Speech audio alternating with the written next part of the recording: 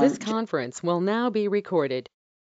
Today, you're in for an excellent treat. Not only do we have the Japan National Tourism Organization, who obviously are the experts on Japan, we also have Bailey with Travel Central, who'll be sharing a great opportunity to travel this fall, next fall in October of 2022 to Japan. So with that, we'll go ahead and get started. I'm gonna tell you a little bit about Travel Central. Okay. Thank you. So basically, Travel Central has been in business. We're in the New Orleans area. We've been in business since 1988. We've been helping travelers explore the world, and our only goal is to use our expertise, resources, and knowledge from the planning process to your return home. We have one advisor who will be dedicated to your vacation, who will answer questions, customize your vacation with vetted and insured suppliers, monitor price, schedule changes, and provide you with valuable information on your vacation. Not only will the experience you have on your vacation be enhanced, but the planning process will be a lot less stressful. A couple of housekeeping items. We do ask everyone to please stay on mute throughout the entire presentation so that you don't interrupt the presentation in the middle. And the next thing we ask is that if you have questions, which we love questions, please put them in the chat box. I'll either answer them directly to you for the answers we know, or we'll answer them at the end of the presentation. So again, thank you for joining us. And now I'm going to turn it over to the Japan National Tourism Organization in Surrey.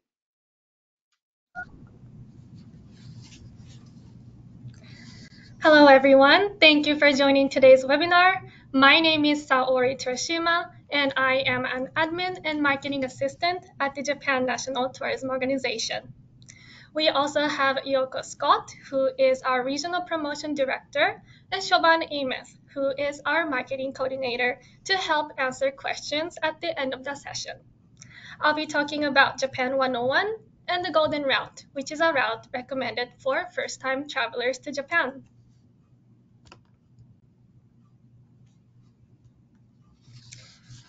Condé Nast Traveler just a few days ago announced their Reader's Choice Awards for 2021 Best Big Cities. And Japan made a top 3. We'll take a closer look at each of these cities later on with the Golden Route. Japan has 4 beautiful seasons. Any season would be a great time to visit Japan. In the spring, for example, you can enjoy hanami or picnic under cherry blossoms. And in the summer, Japan has many festivals with spectacular fireworks. And in the fall, you can enjoy watching colorful leaves. Also, autumn is known as a season for food and dining as many fresh crops are harvested. And in the winter, you can enjoy dipping in onsen and enjoy playing various winter sports. Golden Route is a recommended route for first-time travelers to Japan. This route runs from Tokyo to Osaka with a few stops in between. The itinerary takes typically about 1 hour or so to complete.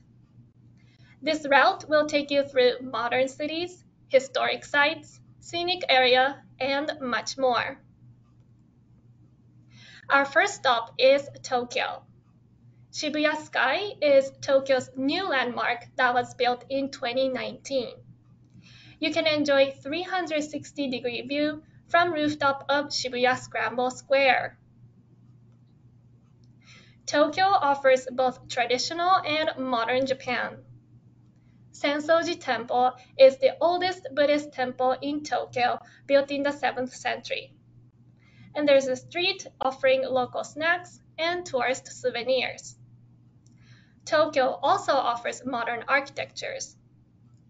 Tokyo Skytree is one great example, and it is the world's highest freestanding communication tower. I visited Tokyo Skytree in the year it opened in 2012, and I want to say that the panoramic view of central Tokyo and Mount Fuji was just simply gorgeous.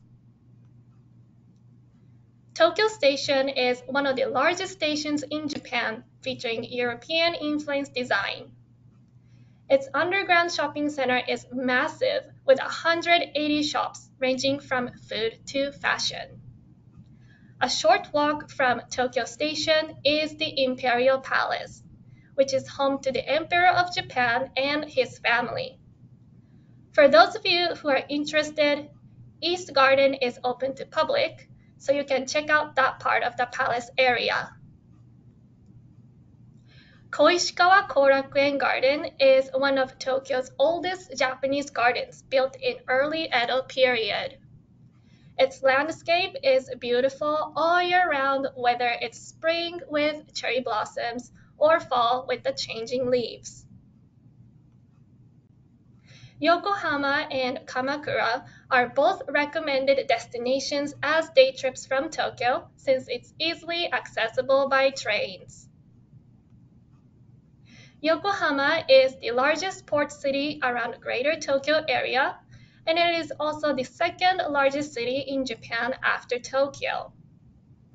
Many cruises are based in Yokohama, so it's a good city to explore before and after the cruise. Minato Mirai is a popular modern neighborhood offering a lot of shopping and restaurant options.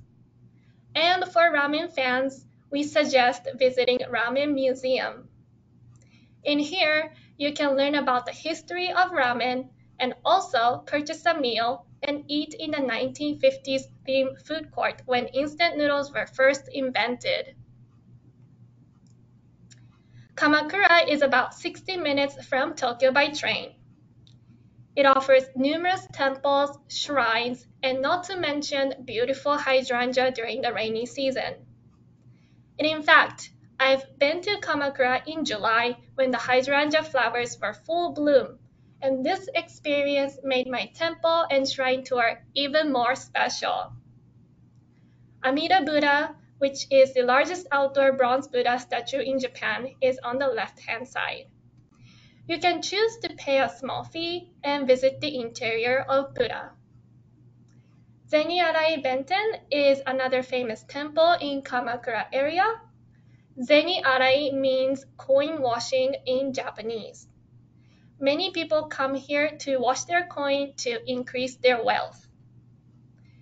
If you have some extra time, you can get a ride on Enoden train to enjoy the coastal views around Kamakura. And Enoden is famous for its retro looks and beautiful views of seaside that it offers. Our next stop is Hakone and Mount Fuji, and here is a picture of Mount Fuji. In this area, you can pick from many unique transit options to enjoy the beautiful nature. Owakunani Ropeway on a sunny day will give you a nice view from the top, including Mount Fuji and Lake Ashi. And Hakone Tozan Railway is another transit. It is the oldest mountain railway in Japan, and the train runs through densely wooded valley over bridges and tunnels. And in this area, you can enjoy plenty of outdoor activities ranging from hiking, horseback riding to kayaking. But what makes Hakone special is its natural hot springs. There are many types of hot springs you can enjoy, including bathhouse and private hot springs at ryokan, which is known as a Japanese-style inn. Many ryokan opens their bath to not only guests, but to visitors as well. So you can enjoy onsen on a day trip. Ashiyu is the foot bath, and there are a lot of cafes and restaurants that offer Ashiyu around Hakone area. Our next stop is Kyoto, and it is the cultural and historical heart of the country. Fushimi Inari is a popular attraction in Kyoto, and it's known as a shrine with thousands of red torii gates. These torii gates that you see are donated by many businesses that wish for their prosperity. How it started is about 1300 years ago, people started gathering here to pray for good harvest, business prosperity, and the safety of family. Byakko, which are white fox, are the messengers of agriculture god, and you can see many Byakko statues around Fushimi Inari. The trail hike will take about 2 hours, and you can see many small shrines on the way. Arashiyama Bamboo is another popular attraction.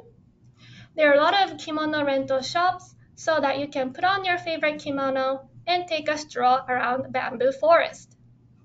If you're looking for something local, rickshaw can take you on a wonderful guided tour. Gion is Kyoto's geisha and Maiko district. There are a lot of traditional old buildings with lanterns, tea houses, and zen gardens. At Maikoya, you can enjoy tea ceremony hosted by a Kyoto geisha or their apprentice Maiko for some cultural experience. Osaka is about 15 minutes by bullet train from Kyoto. And Osaka is known for its nightlife, delicious food, and friendly locals. Just like Tokyo, Osaka also offers traditional and modern Japan. Osaka has a Osaka Castle, and from the deck, it offers gorgeous panoramic views of Osaka Castle Park. And Umeda Sky Building is the city's landmark building. The two towers are connected on the 39th floor, and inside are the restaurants, museums, and cinemas. Dotonbori is another place you cannot miss. There are bright neon signs and bars and restaurants, so the best time to visit would be in the evening. When I went to Osaka with my family, we went to Kanidoraku, which is a popular crab restaurant. And of course, the food was delicious. But what made it more exciting was the livelihood that I felt in this area.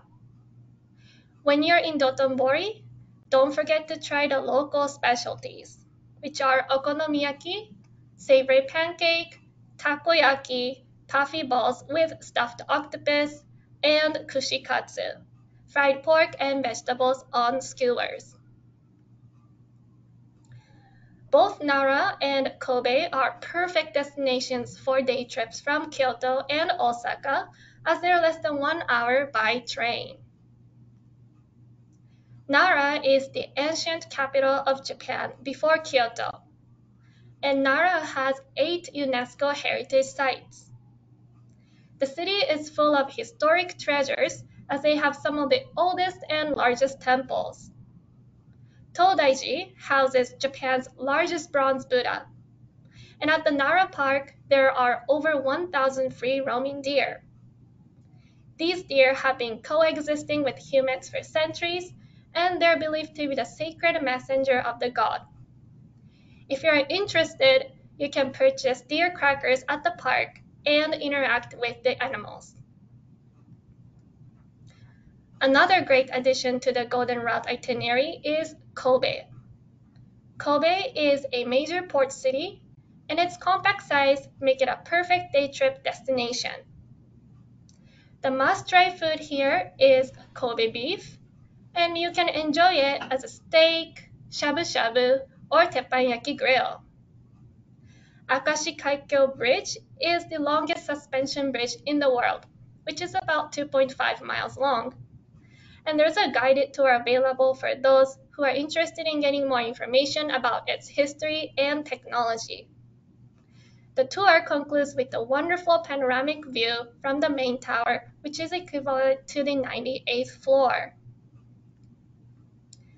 Lastly, we highly recommend adding Hiroshima to your itinerary if you have more time to explore. It takes about 1.5 hours by bullet train from Osaka. One of the popular destinations is Miyajima, with its famous floating torii gate and its Tsukushima Shrine. While the floating gate looks majestic, did you know that you can walk out to the torii gate during the low tide? When I visited Miyajima with a friend, we spent a whole day at the Miyajima Island exploring the pagoda, walking through handcrafted shops, and taking the ropeway up to the summit. And we were able to see both tides and the magical transformation of Torii Gate. Now I will be going over general information about Japan. As briefly mentioned earlier, Japan has many cruise gateways. There are more than 30 total ports in Japan. Further information on Japan Cruise can be found on the link on this slide. Japan is known to have an excellent public transportation. Whether they're buses, trains, or subways, the networks are efficient and they're very punctual. For those of you who like to travel like a local, there are what's called IC cards, such as the Pasmo or Suica in Tokyo. They work similar to local metro cards, such as Tap cards in Los Angeles or Oyster cards in London. Basically, you load money onto the card, then all you need to do is tap in and out at the station gates. Shinkansen is Japan's high-speed railway. And as seen on this map, Shinkansen runs through most parts of Japan. And there are 3 types of classes, which are ordinary, green, and ground class. Ground class is sort of like the first class, and all 3 types will guarantee you the peaceful and comfortable ride, but ground will offer a luxurious experience of warm hospitality along with the seasonal bento box. The Japan Rail Pass or the JR Pass offers a great deal for international passport holders traveling across Japan.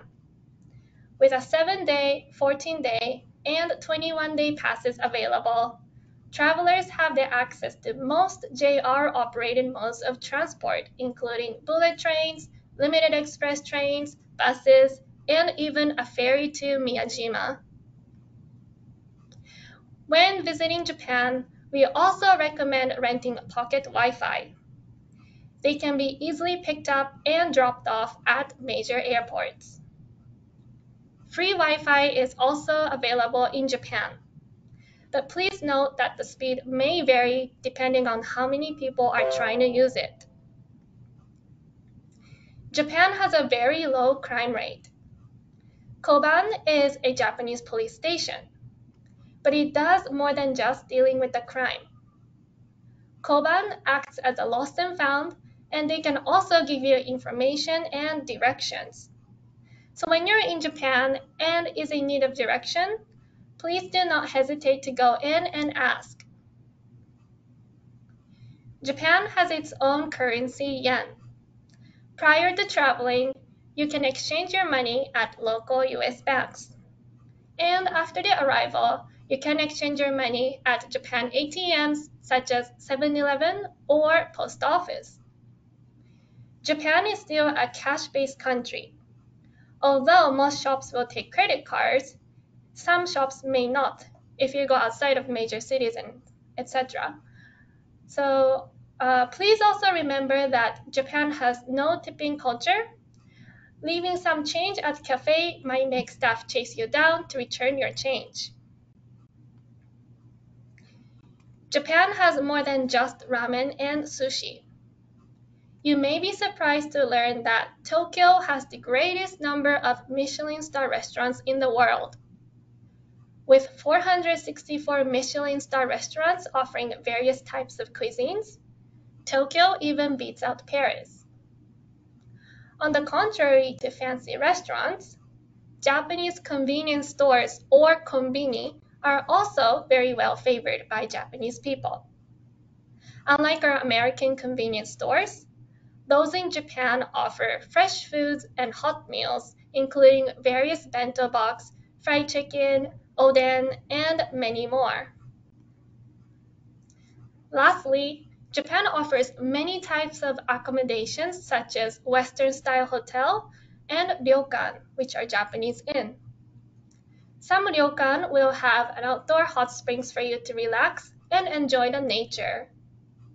And for more local experience, you can try Minshuku, which is typically family-owned, and you can interact with the locals and experience traditional Japanese lifestyle. Before I end this presentation, I want to show you a short video of Japan.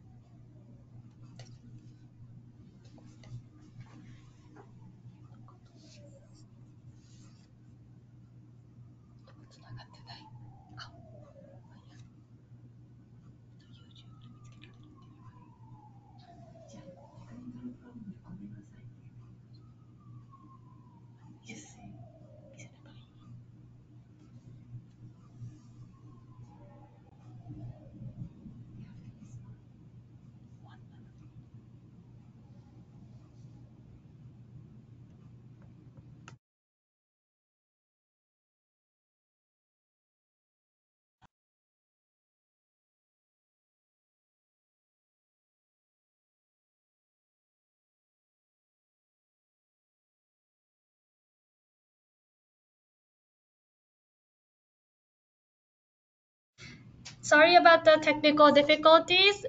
This same video can be found on YouTube. Thank you, Sarah. That was fabulous information on Japan and the things to do, and especially the tips on when you get there, what you should know. Now we're going to turn it over, and there's some information about the Japan National Tourism Organizations that can help you with just basic information on Japan and all the tips that were given today.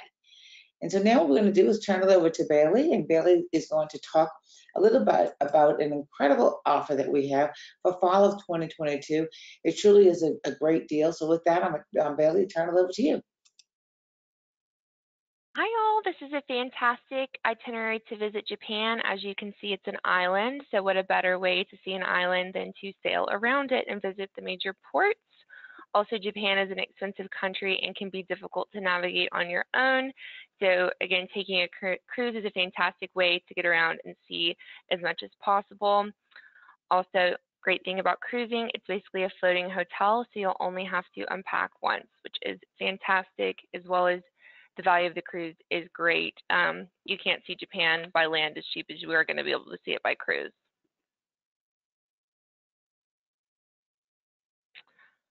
And then another great thing is Celebrity is having a brand new, recently renovated ship that's going to be visiting with a bunch of great things to do on board. So for a couple of relaxing days, you'll get to take advantage of all these great amenities, such as great accommodations, award-winning food on board, and wellness and entertainment programs as well. Also, another fantastic thing is everything's included on top of food, transportation, getting around in your room. All your tips are included, your Wi-Fi on board is included, and our favorite thing, drinks are included, including wine, spirits, beer, and beverages as well. So you can add more inclusions if you'd like, but the base inclusions are those tips, Wi-Fi, and drink packages. And then just like we mentioned, the ships have been recently renovated. As you can see, they are very modern, streamlined, lots of room, and then beautiful bathrooms with lots of room for you as well. And they have a variety of accommodations with just regular cabins up to concierge levels with special benefits, spa rooms with special benefits and spa amenities, and then we've got some fantastic suites on board as well. And like we talked about, everything has been renovated. As you can see on the left, this is the old design, and then on the right, we've got the new ship design and venues that you'll get to take advantage of on our relaxing days and when we're sailing as well. So beautiful ship, beautiful amenities on board. And then these are just some lounges and hangout spaces. If you're missing land and grass, the Celebrity ship actually does have a real grass area on top of the deck that you can enjoy. And we've got cabanas that you can rent to hang out with friends and enjoy your time on the ship as well. And look at how beautiful these lounges are to make friends, enjoy a drink, and relax. And like we talked about, we have what's called the retreat, which is our area that our suites benefits will get, our suites guests will get to enjoy. So things such as special spa area, lounge area, and specialty dining on board available for people that are looking for that extra step of luxury and enjoyment for their trip. So this is available on our ship that we're going to be using to sail Japan as well. So beautiful. And then this is me. Nice to meet y'all. I'm the agent that's hosting this vacation and also who you'd want to contact if you'd like to visit and do this trip with us to Japan. We're also doing 3 nights in Tokyo that includes staying at the Godzilla Hotel and daily touring and transfers to the ship as well. So really a great way to experience Japan and to not go by yourself if that makes you nervous. So please reach out. And then here's the details for the cruise itself and the inclusions on top of that always included package and getting to enjoy such a great ship. We also get a special group rate that's highly discounted. So we're looking at $2,500 per person for 13 nights. And that includes, like we talked about, your accommodations, transfers between ports, drinks, tips, and Wi-Fi on board, and $50 of onboard credit, plus an extra benefit of chocolate covered strawberries and champagne for each of your staterooms. So this really is a great value. Like, you cannot see Japan this less expensive, great rate. And the only way that you have to hold your room is a $900 per stateroom refundable deposit. And again, that's refundable until June 30th of next year. So if you want to get your spot held and you want to be part of this, just give us a call. There's no risk in it. Thank you, Bailey, and thank you everyone for joining us. Just a reminder, we do have a team of professionals who have been, most of them on average have been in the business for about 20 years. And as the travel has changed over the last year, we do have access to all the resources and information to make sure that when you travel in the current environment, you have all the documentation and things that you would need to travel with. And finally, we do have, if anyone is in the New Orleans area, we are having a live event, a Vacation Expo on October 26th. It's in the New Orleans area, and we have a group of 14 suppliers who will be there to share all the different things they're going to be doing in 21 and 22. So if anyone has any questions, you can put them in the chat box. If not, we want to tell you thank you for joining us. We have recorded this, and we will send out an email first thing tomorrow morning with the recording and some of the information that we provided today on that exclusive journey. I don't see anyone in the chat, so I'm going to thank everyone again. I appreciate y'all coming by. We look forward to hearing from you and getting you on a vacation to Japan. If that cruise that we showed you was not the time or what way you want to see Japan, no worries. We can sell Japan, whether it's by land or by cruise or by rail. We're happy to help you. So thank you for coming.